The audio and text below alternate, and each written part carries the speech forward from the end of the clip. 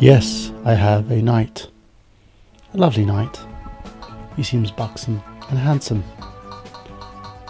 Okay, what I'm doing here is I'm leveling up my magic because I have to. Because it's the only way I'm going to beat this game at the moment until I've actually leveled up to a suitable condition. But you know. Ooh, little animals trying to eat me. For those of you who haven't played this game or haven't seen episode 1, I'd suggest you go back and watch it, because this is NerdGenious Presents Castle Crashers, and it is season 3 of my Let's Plays. And yes, as you can tell at the moment, the picture looks a bit off. The reason behind that is because of my Roxio gamer cap software. So what I'm going to attempt to do is resolve that issue, because it's fucking annoying and it does my fucking head in. But, so we're going to try and sort that out. So how are you this lovely Sunday? Because this is Sunday. It probably will be uploaded by Monday, but it is Sunday, so as it is. Ooh, look, there's a big thief that I need to beat up, because he chucked me like I'm a fucking ragdoll. And I'm firing all my magic on him. It's the only way to beat this guy. Because I'm a beauty little knight. You're going to destroy me. So let's see how this goes. Has anyone watched WWE Raw this week? Saw the confrontation between John Cena and The Rock. It was amazing. Ooh, now level up.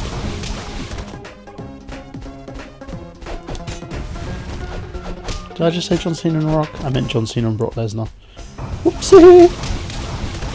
It was a fun occasion. It's something that I wished happened during the Rock and John Cena storyline. You know, where they just went at it and just pound for pound beat the living crap out of each other. Because that's what people wanted to see. I understand there's building tension, and there's literally delaying the inevitable. And seriously, the WWE was delaying. It got to the point where I just got sick and fucking tired of it. But, you know, with Lesnar, there's hope. And they've, you know, building it up to the Extreme Rules pay-per-view, so we'll see how that one goes. And a cheap, shameless plug, go to my site www.nerdgenious.com, where you can read loads of my little blogs about stuff. Today I'm going to have a blog up about Community, the awesomeness that is Community, of course, because it's a great little show. It's managed to do a heck of a lot for the comedy genre, uses meta humour, and has a lot of amazing little characters in it. It's based on a community college, and it's literally hilarious. The hilarity has no end. And for those of you who don't understand my British accent, I'm sorry. I could always put on my American accent, but it's not that great, so until I get more language lessons, you have to listen to me like this, in the Queen's English, the way it was meant to be spoken. Stop looking at me that way. Ooh, plenty of fruit. You see, that's not enough that a knight needs in his diet. He hasn't got enough fruit. It's going to make me poo. And a lot.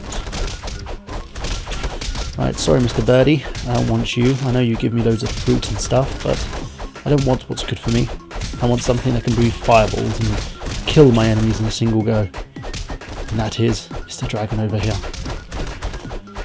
Which I'll be facing his twin later on, who has a sock puppet. Which is classic. A dragon with a sock puppet.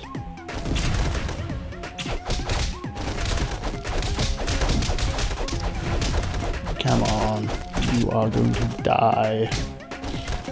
As you can tell here, I'm destroying every single one of these little thieves, apart from the ones that are literally pissing me off.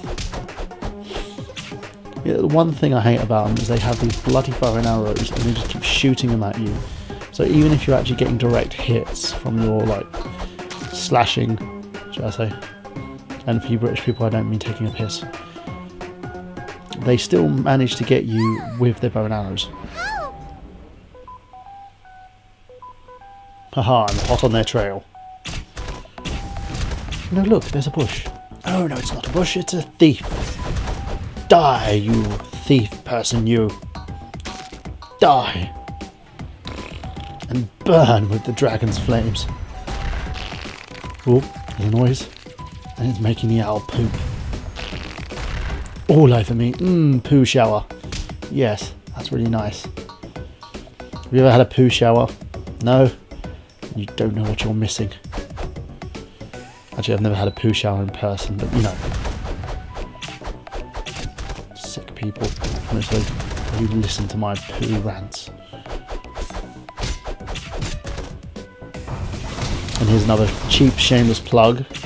Go to www.smarkoutmoments.com or the Smarkout Moment YouTube channel to listen to this week's Smack Talk podcast with myself, Tony Mango, Braden Mayhew and Chris Dace, where Chris Dace does his lovely impression of Dusty Rhodes. It's literally spot on. It's amazing. And then sings Dusty Rhodes' theme in Dusty Rhodes' voice. It's brilliant. It's that type of comedy where you literally will be laughing your ass off. Every viewer who viewed that video thought it was amazing. And episode 2 of Rewriting the Book is going to be up sooner or later. Well, literally in 2 weeks, and that'll be hosted by Tony Mango.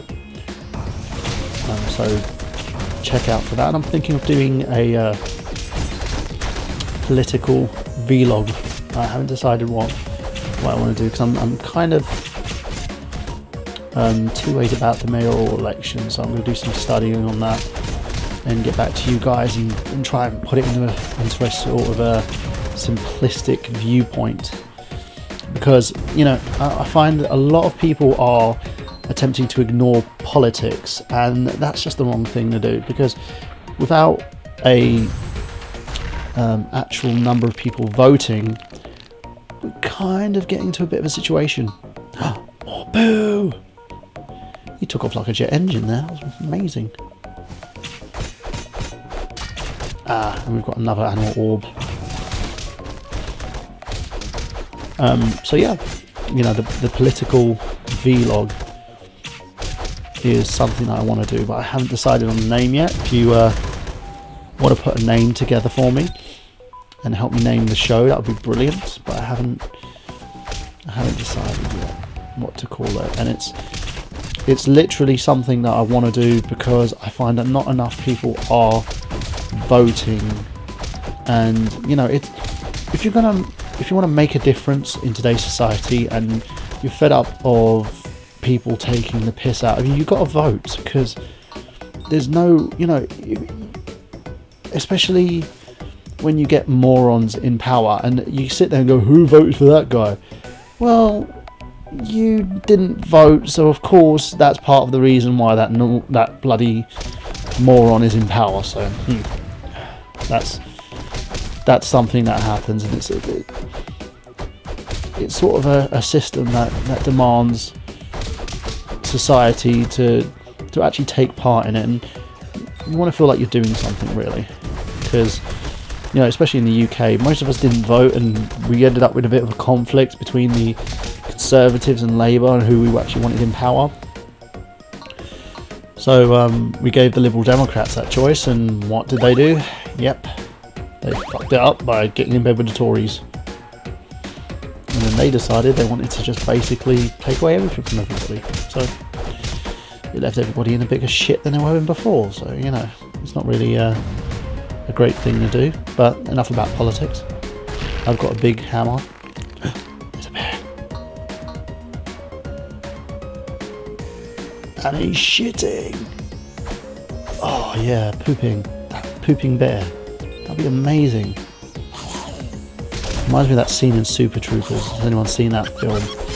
Where the guy is literally pretending to have sex with a bear. He's like trying to cause a bit of a disturbance. I think he's causing a